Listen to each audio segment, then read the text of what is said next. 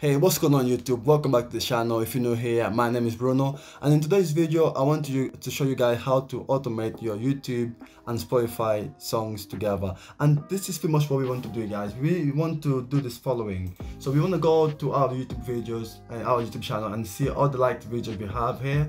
Then once you've got that, what we want to do, we're going to go to Spotify. We want to create a playlist. Let's call it liked YouTube videos, and then we save it.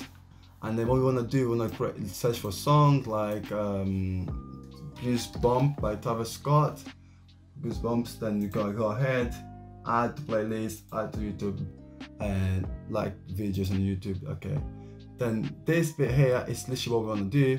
For you to fully understand what's happening with the code, you need to understand what an API is. But in a nutshell, an API, guys, is work as the following. When you think of an API, think of a restaurant.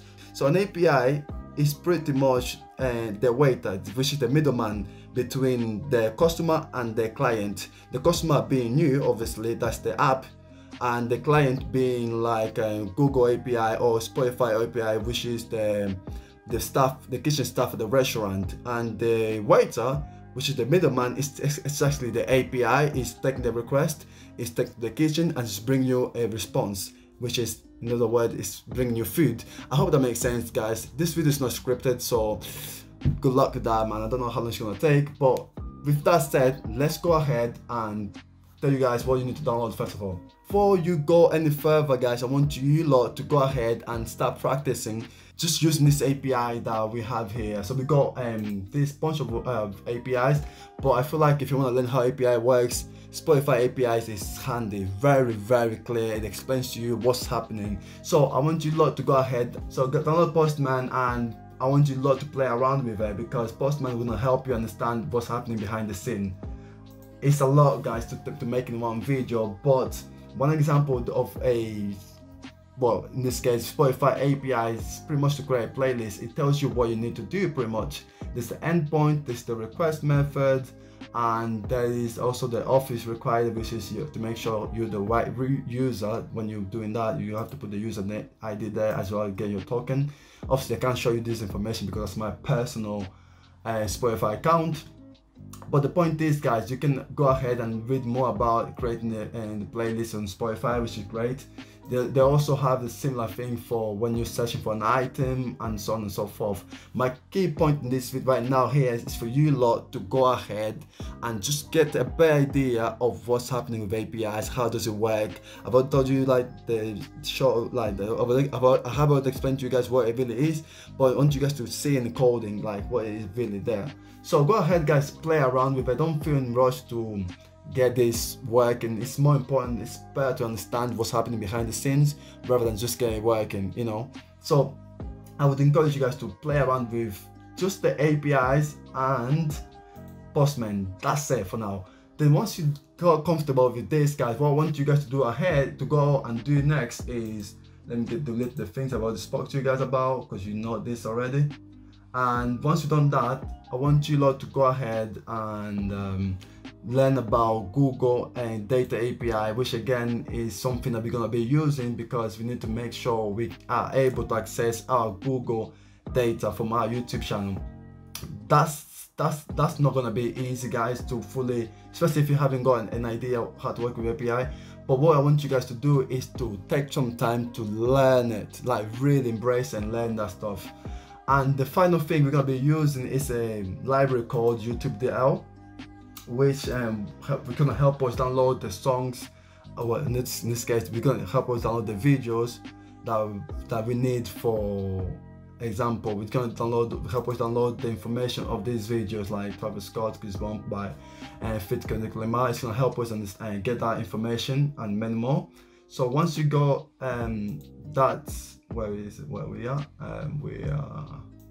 Once you get this installed, then you guys need to make sure you go ahead and read about the YouTube list API, which shows you guys how you're gonna get all the data that you need for us to be able to download all the songs that from our YouTube. This is pretty much it. Like, this is like the requests that are gonna help us get all the liked songs from our YouTube video, our YouTube channel. So please make sure you understand what's happening here and why we're getting all that data and why we're getting all this information back from the API. Again, API is important, guys. Make sure you understand what's happening.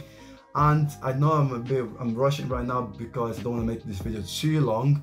But with that said, guys, we need to go next. Once you've done all this stuff, explore it, guys. The next thing that I want you guys to understand is how to use Google authentication, really.